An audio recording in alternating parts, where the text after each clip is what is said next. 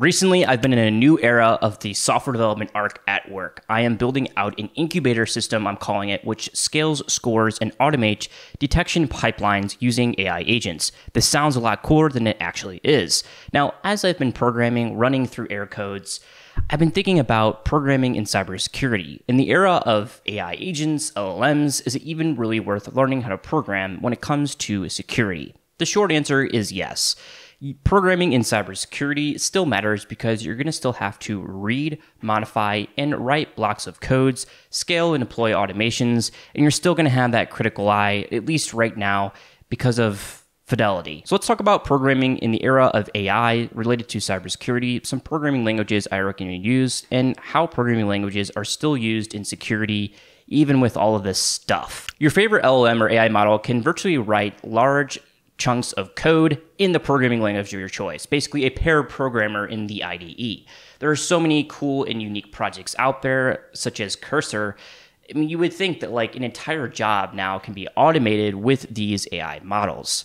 So why learn programming in cybersecurity? Just have AI do it. Well, there's a few really important reasons that I still see today as I'm working with these tools on a daily basis. I've anecdotally found that AI models do a good job of providing a template, such as gathering the necessary dependencies or third-party libraries, the flow logic, but oftentimes you need to really customize the code to your specific environment variables, which means you still need to understand how the code works and where you can point the AI models to further enhance your code or just modify it manually. There's also the code fidelity question. AI models are getting much better at producing quality data, but there's still very much so a concern. You still have to keep a keen eye on the code blocks it generates and the functions that are being deployed. If they don't make sense or they're just literally not real, which I've found is still very much so the case, you have to be careful because you don't want to deploy faulty data or faulty code in your production environments. And finally, you have to think about code security. So AI models have been trained on historic data. Now, I'm using this as an extreme example, but Stack Overflow questions answered 15 years ago may be outdated. So knowing where to look for security vulnerabilities and insecure code blocks is still going to be important and is yet another thing you're going to have to think about when you come to AI models. I would absolutely still use AI models in your development stack of choice, but I just recommend always keeping that keen eye out for how and what is being deployed. Which programming languages would I learn in this context of security and AI? Well, everyone is going to say something different. It doesn't really matter which programming language you choose. It's more so about the programming language primitives or foundations that carry over from programming language to programming language.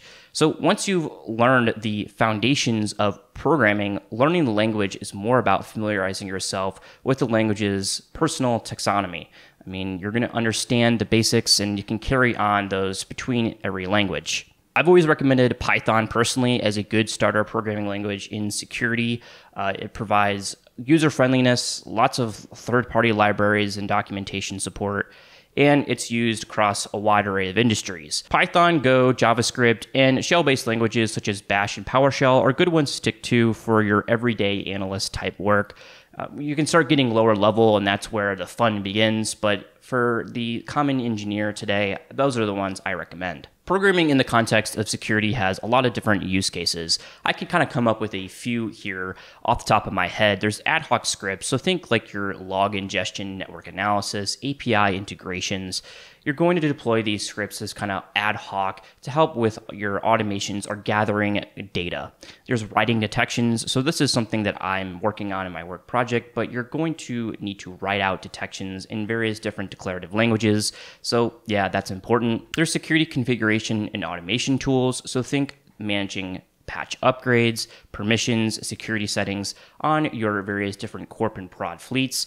You're going to use maybe languages such as Puppet, Chef, Terraform to manage this type of task. And then finally is the offensive component. So you have scripts to drop exploits.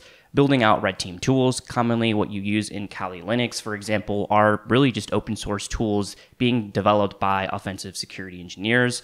And then you have maybe defense evasion use cases. So there's a lot of different ad hoc or one-off things that you can do, as well as fully deployed integrated systems with programming. And then you have to think about the security implications of all of the different types of programming scripts, as well as just your programming environment.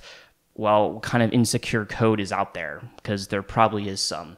So those are kind of some of the cases that I've thought about when it comes to programming in security. So even in the world of AI, programming in cybersecurity will still be relevant. It's a pertinent skill, something I do recommend you learn while you are trying to enter into the security industry. Hopefully you found this video somewhat useful. Rants of rant here. But yeah, you already know what it is. Until the next time, have a good day.